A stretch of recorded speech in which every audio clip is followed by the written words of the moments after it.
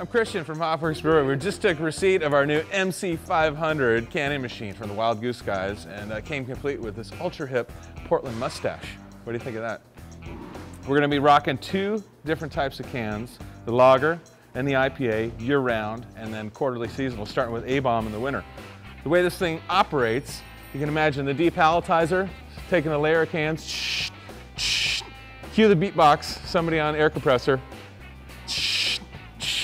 comes down through the twist rinser, rinses the dust out of the cans, and here they go on their wonderful journey through the filler.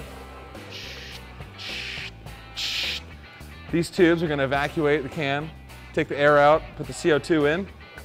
These four heads here are going to actually put the beer in the can, bottom first to the top, leave a nice little layer of foam, and then they go through the seamer, going to grab a lid on its way.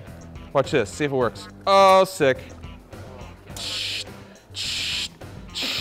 Cue compressor, and then this is what I'm just going to pretend I'm the can here. Ready? Going through the seamer.